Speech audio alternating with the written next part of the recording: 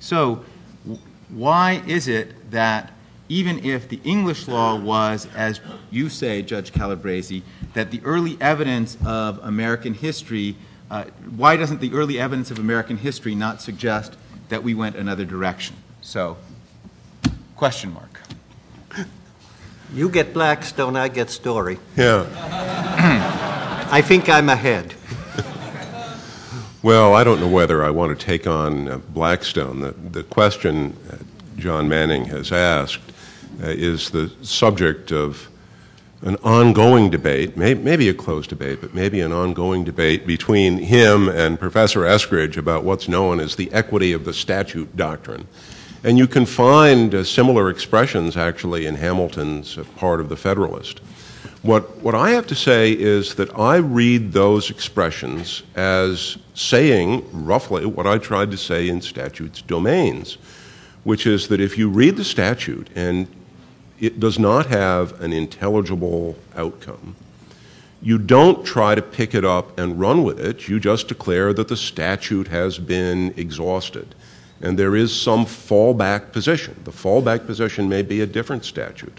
It may be the presumption of private ordering. But that the equity of the statute doctrine was not then, and certainly isn't now, a transfer of authority to the judges to impute things to Congress.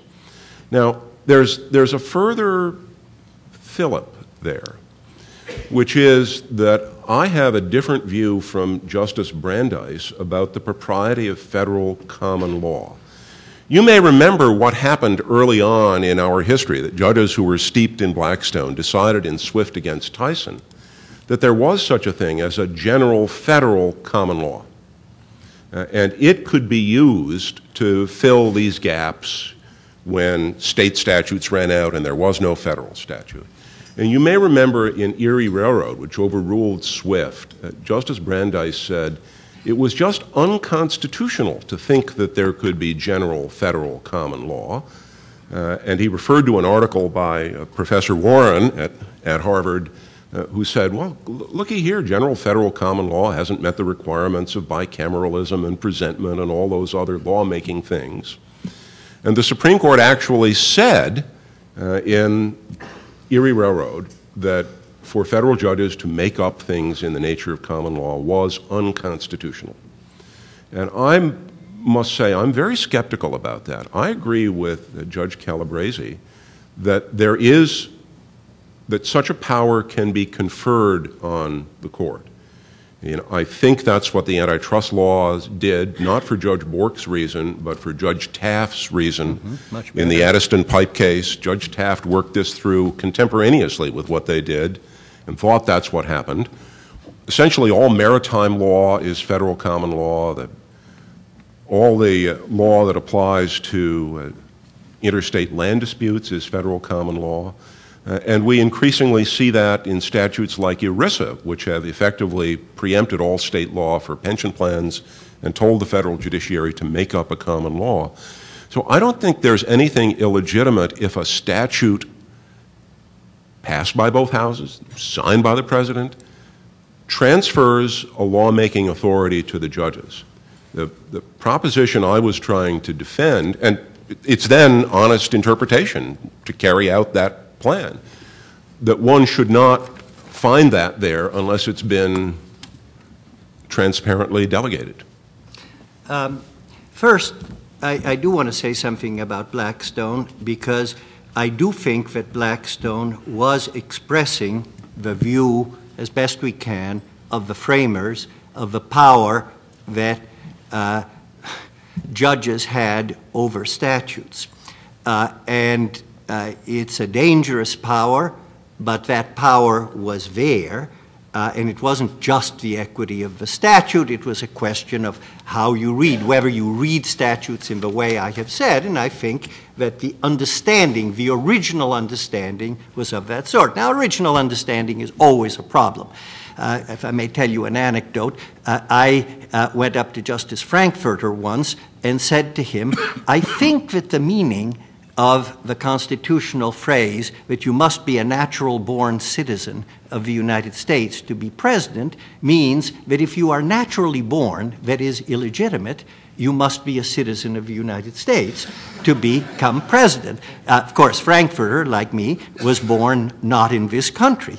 And I said, and by the way, if you look to the intent, it's perfectly obvious it was to require that Hamilton be an actual citizen because he was illegitimate and they didn't trust him. I was making the caricature of the legislative argument. And Frankfurter wrote me a note which said, I'll buy that. And anyway, it's as good as most of what goes for history in this court. So there is a danger in that. Now, interestingly, Story said there is no common, John said there was no common law no federal common law because there isn't the equivalent of the adoption of the English common law generally at the federal level. That's what Erie, in effect, is relying on. And it's true. The common law of England did not become the law of this independent nation. It became the law of individual states because it was enacted. It became the law of admiralty common law. It can become the law under antitrust or other things, but there is no such thing as federal common law at large, precisely because it was not enacted. Interestingly, it's Story, whom John says tells me that statutes have to be read very narrowly, who in Swift v. Tyson tells me there is a federal common law and courts can do anything they goddamn please outside of this area. So who the hell is Story? Frankly, he isn't Blackstone in terms of the meaning of the things. I go back to saying Blackstone put it right. There is some very limited power of interpretation as against construction under statutes, which goes beyond text that includes context and other things, and that's what we have to do as honest agents. There is no federal common law because it was not enacted.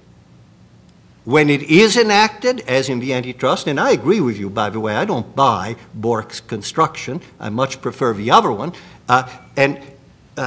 There are statutes which give courts the common law power, and understand that when we are given the common law power under ERISA, under antitrust, and so on, then we do a job which is different. We try to do not an unlimited job, but a common law job of articulating the statutes, when instead we act as interpreters of the statute. We are honest agents in the ordinary meaning of that, in a situation which is much more difficult than when my secretary tries to understand what I had in mind. Well, that ain't easy either. And a good secretary is somebody who is good and honest at that, and that's a different task. Thank you. Well, it sounds as if you two are converging, and so I'd like to try to pull you apart a little bit by asking some hypotheticals. So my first hypothetical is this. Assume that Congress passes the Toxic Control Act of 2009. The Toxic Control Act of 2009 has two sections. Section 1, we find that benzene is a known carcinogen with no threshold below which exposure can be deemed safe. Section 2, the Occupational Safety and Health Administration shall protect workers against material impairment of health from benzene by promulgating regulations that limit its exposure to no more than 1 part per million. Okay, that's 2009. In 2019, scientific evidence shows rock solid that benzene has no carcinogenic properties below 10 parts per million. The statute says 1 part per million. Does the Occupational Safety and Health Administration have the authority to raise the exposure limit from 1 to 10 parts per million? Judge Calabresi? I would love to say it did, but don't think so.